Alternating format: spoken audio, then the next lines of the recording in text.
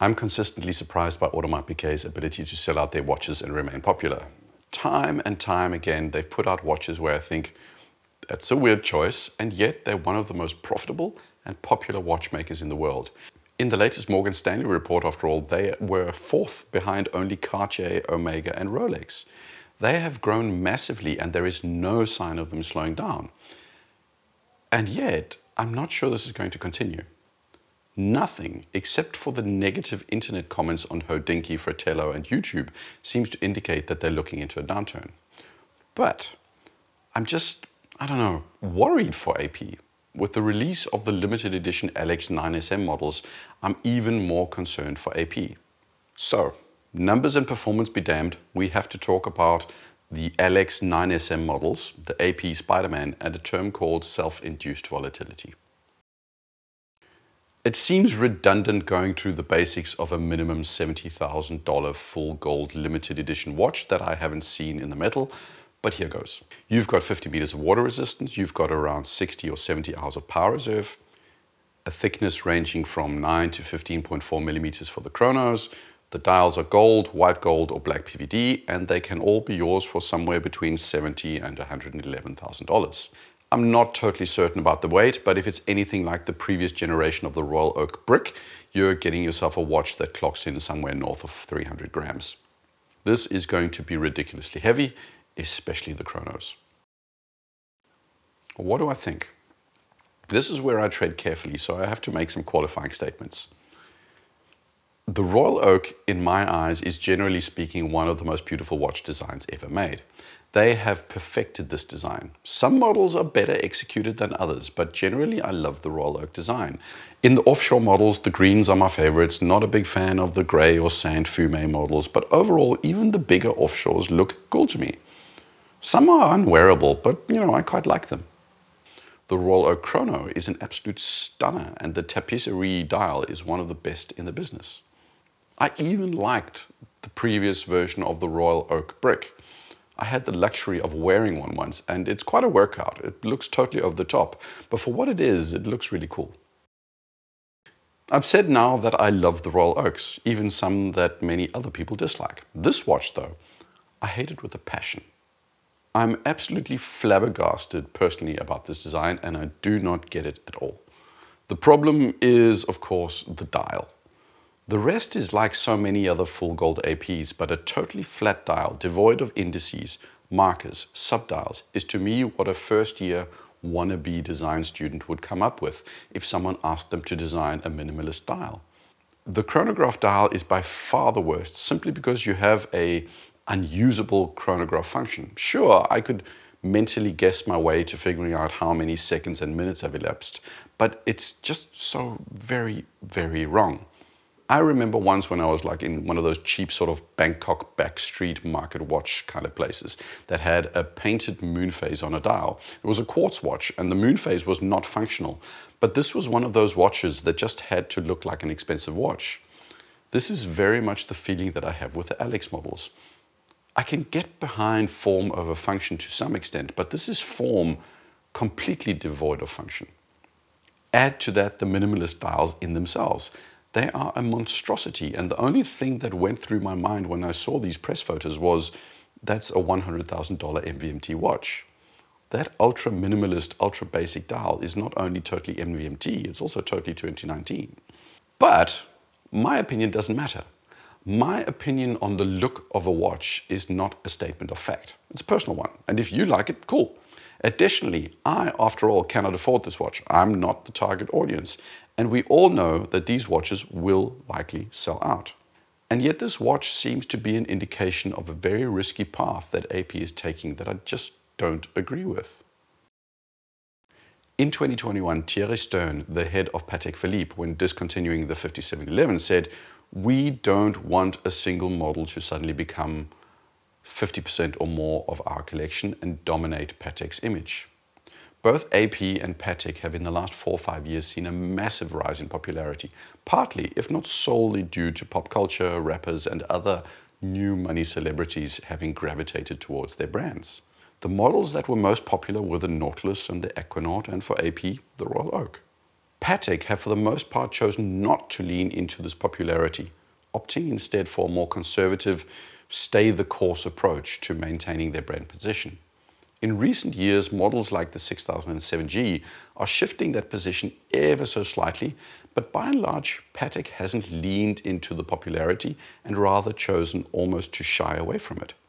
AP, on the other hand, have gone an entirely different route. AP have likely always been the more avant-garde brand of the Holy Trinity, more edgy and daring in many ways, but this has become even more pronounced in the last couple of years.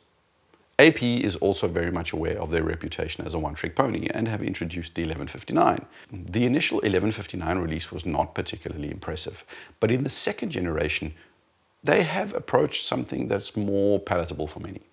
That said, it's still the Royal Oak that does the heavy lifting. The main focus of their brand is still the Royal Oak in its many variations, and I'm not just talking about slims and jumbos and chronos. AP has become the brand that does the fully iced out watches, Black Panther concept watches, the AP Royal Oak Music Edition, and most recently the AP Spider-Man. Some of these watches, like the Music Edition, I appreciate, where models like the Spider-Man I find absolutely hideous. They might be well made, but to me it's, a Nixon. The problem with AP is not, though, that I or others think that one specific release is ugly or not. That's got nothing to do with it. Somebody's buying them, so they're doing fine, right? Well, the problem's an entirely different one. And here we have to talk about stability and volatility. Think of a company like H&M, the clothing store. What do they sell? Fashion. More importantly, they sell fast fashion. Their entire model is built on being cheap, but also getting trendy, popular designs out in the stores as quickly as possible. Last month's designs don't sell. It's what's hot right now that's important. So H&M has their own designers, but they also have people just sitting at model runways looking at what is being rolled out and running back to the sweatshop and producing a low-cost version of whatever is hot right now. I kid you not. H&M will follow Instagram and see if something catches on. If it does, and they don't have that something in their lineup, they will do their best to get it into their lineup like yesterday.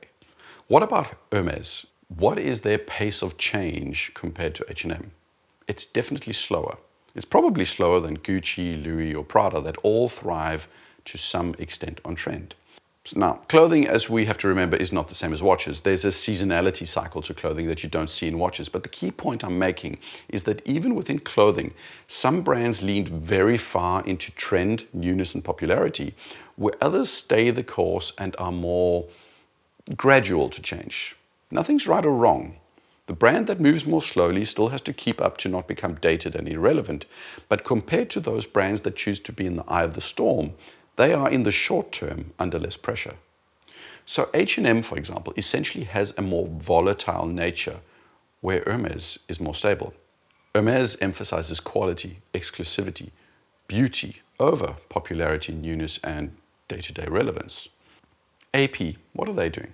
Well, every time they release a Spider-Man, a music edition, promote their links to rappers, sports celebrities, or do a collab with a fashion designer who I've never heard of, AP introduces more volatility into their brand.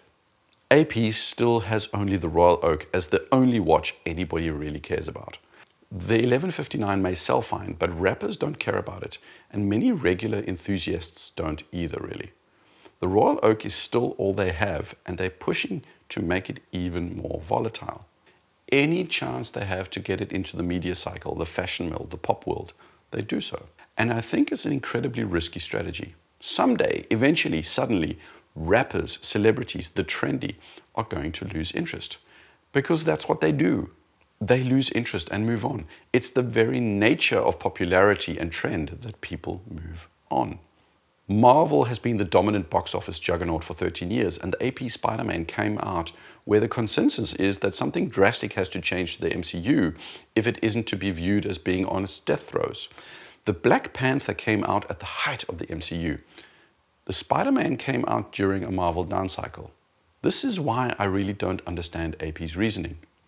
I think it's good that they stay as edgy as they historically have been compared to the more conservative Patek and Vacheron.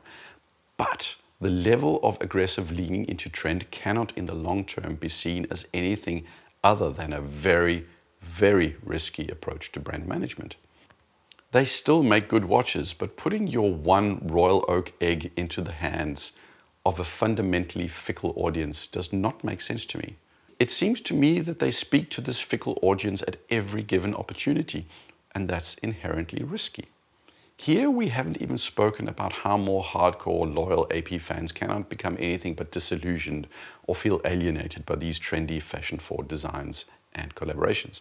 Every Spider-Man, every Alyx risks pushing stable buyers away while drawing the volatile, fickle buyers closer, thereby introducing more and more volatility to their brand.